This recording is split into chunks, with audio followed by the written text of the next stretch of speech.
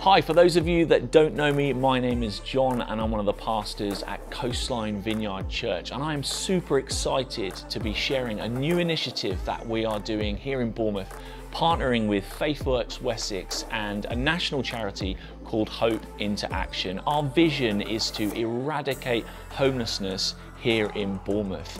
You say, well, how are we going to do that? Well, let me introduce to you my friend Alistair. He is the CEO of Faithworks Wessex, and he is going to tell you more about this amazing project.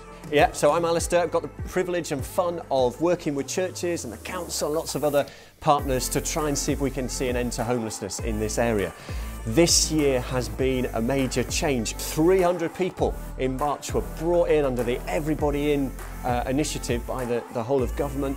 And so we've been trying to work with the council to see how we can help those people to move on from that temporary accommodation, because we don't want people just sort of surviving in hostels. We want them thriving, having an opportunity to live life and live life to its full. We have a good friend called Ed Walker, and Ed Walker once said, everybody on the street needs somewhere to live, someone to love, and something to do. How can we make that happen here in Bournemouth, Christchurch and Poole? Well, actually, Ed Walker runs Hope into Action, this national charity. They've seen 80 houses come about across the whole country working with churches. The model of Hope into Action is you have a friendship and support group from a church, group of people who come alongside the individuals who are moving into the house and sort of give them that support and help them just to see what it means to be a Christian. In this last year, things have come together for our first house here. So we've had some wonderful investors who put money into buying a house. We've had Coastline come alongside, hey, we want to be involved in the homelessness agenda. Great start. Wouldn't it be amazing, please God, if we would have seen not just one house, but like 10 houses. Churches saying, hey, yeah, we've got people who want to invest in a house. We've got people who want to come alongside individuals. We've got people who want to pray.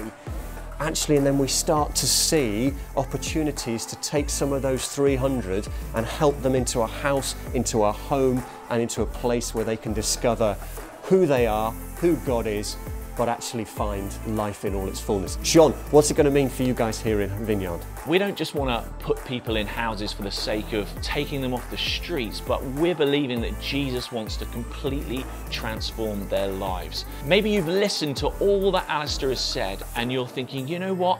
I have some money, I really would love to invest in purchasing houses that are going to see homelessness eradicated. Or maybe you're sitting here and you're saying, you know, I do have some time and I do have some skills and I'd love to invest in some of these guys and these girls coming into these houses. If that's you, simply just send us an email, express your interest and email us at hello@coastlinevineyard.church. If you're up for that, if you're listening to this and saying, I'm in, then please do get in contact with us. God bless you all, and we'll speak to you soon.